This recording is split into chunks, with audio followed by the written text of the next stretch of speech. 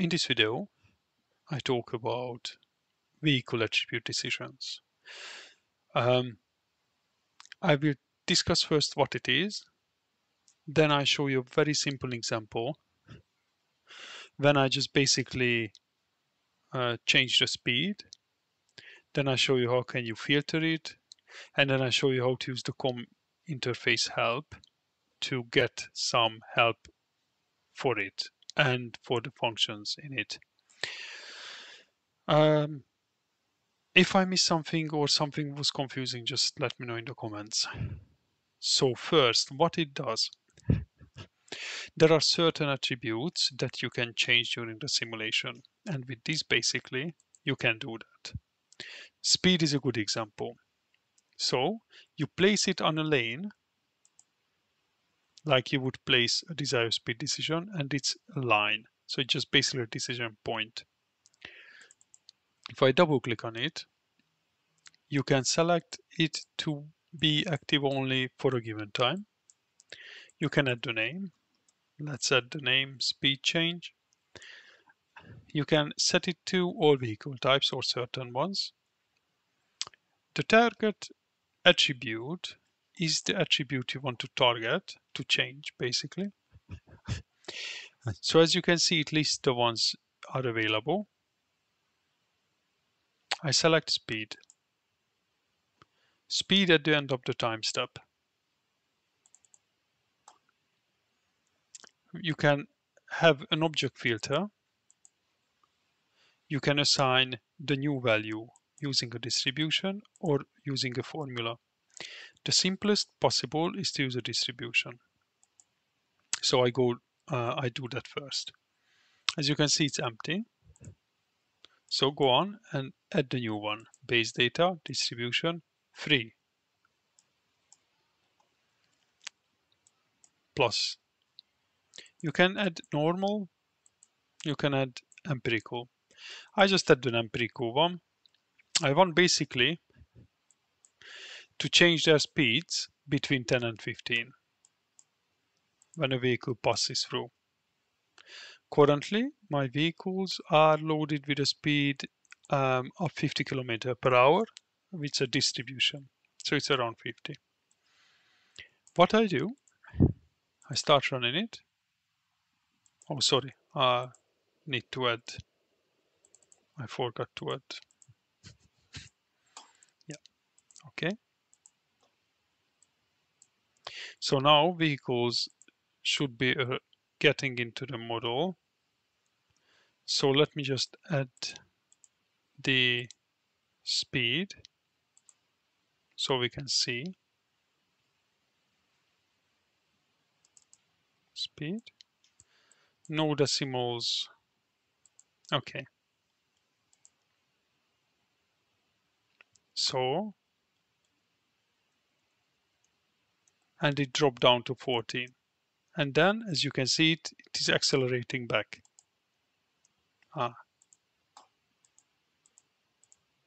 It is now accelerating back because it overrides the speed. So another one comes and drops down. And again, it's a distribution. So it changed it to 11 now because it's a distribution between 10 and 15. Okay, but what if you only want to change the speed for the vehicles that goes too fast? You need to apply a filter. So click on here and you need to type here. Here you have some stuff on the right side. So brackets, table lookups, insert functions, operands, and the operators. So if you go here,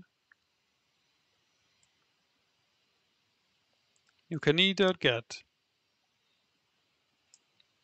the speed or some other settings basically you want. So if you want like destination zone, parking lot, path, vehicle type, or even desired speed, So we can either check for desired speed or just speed. Let's just do the speed. So with speed, you can get operands from here, or you can just type them. So if the speed is more than 50, then I want to apply this formula. Let's try it. Let's see what happens.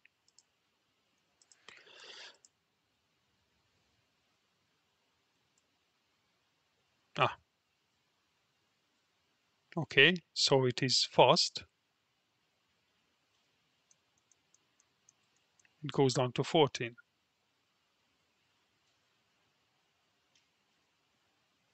It is 49, so its speed should not change.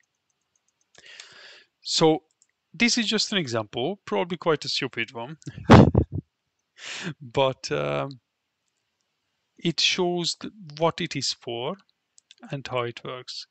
And so let's do something more complex. Let's use a formula here. So I want to apply this formula for vehicles there, but I can also remove this and I can use here something. So let's deal with lanes. So operands. Let's go first to the functions. Let's find an if function. Conditional branch. Outputs W if B is true. Outputs F if B is false. So this is the condition. This is it's true, it's false. So now I can change the lanes, for example. So how to change the lanes? Let's say I place it across each lane. I will duplicate it and copy paste it onto each lane. And I want for them, if they are in lane 2, I want them to move. If they are lane 2, I want them to move to 1. If they are not in lane 2, I want them to move to lane 2. So let's find lane.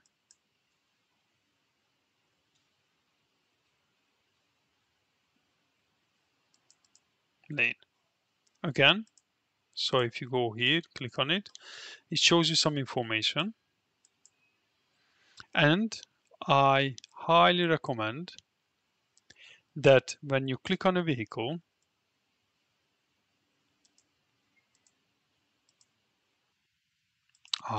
let me just delete it and start it. So I want to show that if you click on a vehicle, you can have a quick help here. So the lane is stored like this. So link and then lane. But as you can see, there is a white space or a space there. But what you can also do, if you go to the help, help, if you go to search, you put in vehicle, you go down and you find vehicle. So I vehicle, it says attributes, but there is one which says just I vehicle. So you can use both. Basically what we want is we want the vehicle attributes here.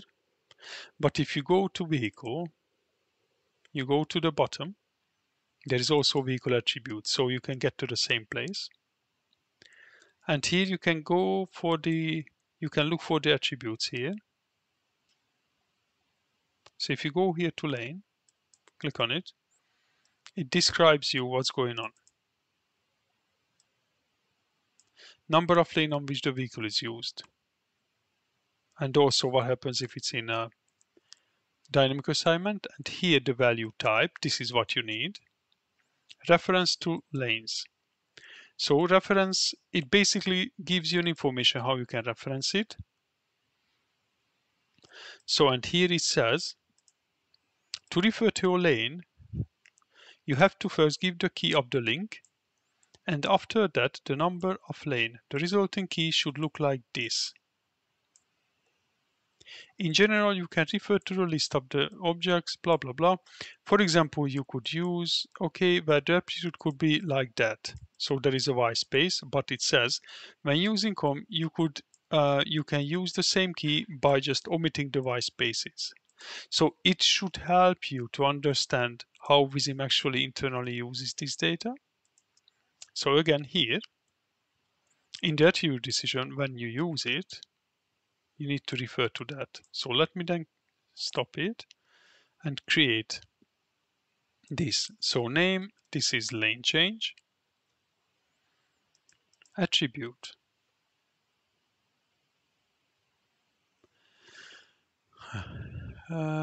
Desired lane,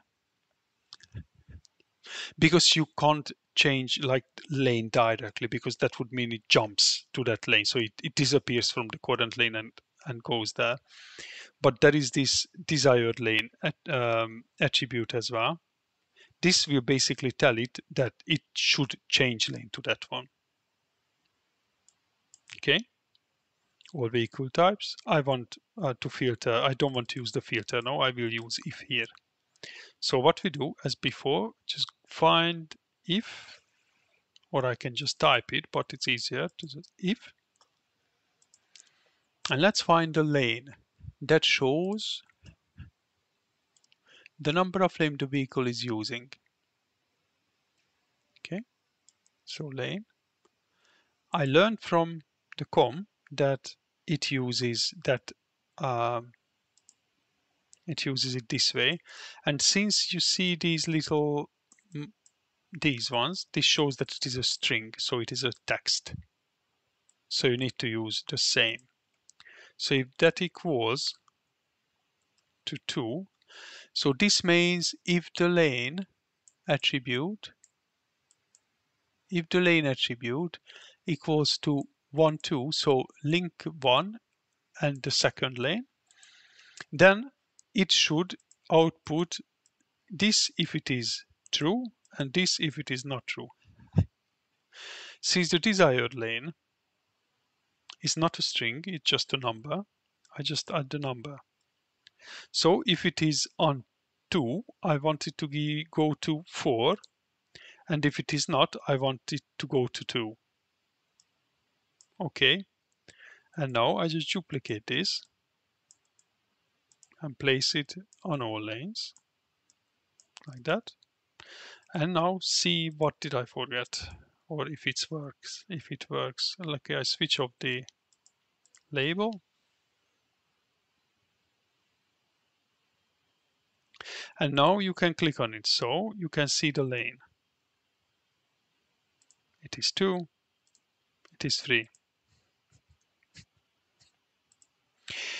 Now destination lane is 2.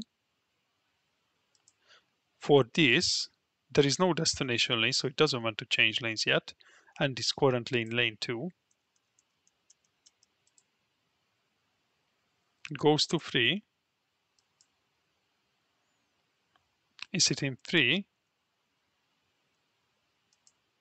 It wants to go to 2. Again, now this guy goes to 3. Sorry, 2. Yes, so it showed 3 because it needs to change first to 3 and then to 2. So it can't change 2 lanes immediately. But as you can see, you don't need to deal with that. Vissim will deal with it. Now it goes up to first to 3 and then to 4. Yeah. Well, this is a bit of different from the other videos. Just let me know if you're interested in such basically, how to say it, like intermediate or not beginner videos. So in these codings or even com interface, or just to go into a bit more detail into these kind of formulas and attributes and things like that. Thanks for watching. If you like, please subscribe and consider liking and commenting the video. That would help the channel to get better views and to grow.